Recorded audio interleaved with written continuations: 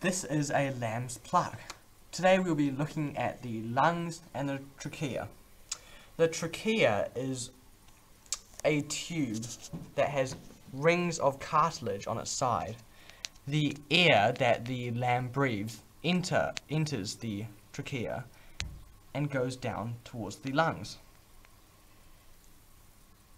This is a cross-section of a lamb's lung. As you can see, the trachea branches off into two bronchi, which is plural for bronchus. The bronchus here then branches off further into bronchioles.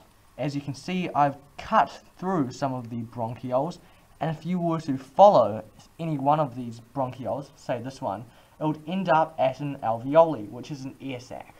So a characteristic of the lungs is that they're very light and spongy. In fact, you could actually blow one of the lungs up by inserting a tube into the trachea. There's a difference between breathing and respiration. Breathing is the physical process of getting air into the lungs and then into the bloodstream. In contrast, respiration is a chemical process that releases the energy from food. This is where oxygen combines with glucose to produce carbon dioxide, water, and ATP, which can be broken down to release energy.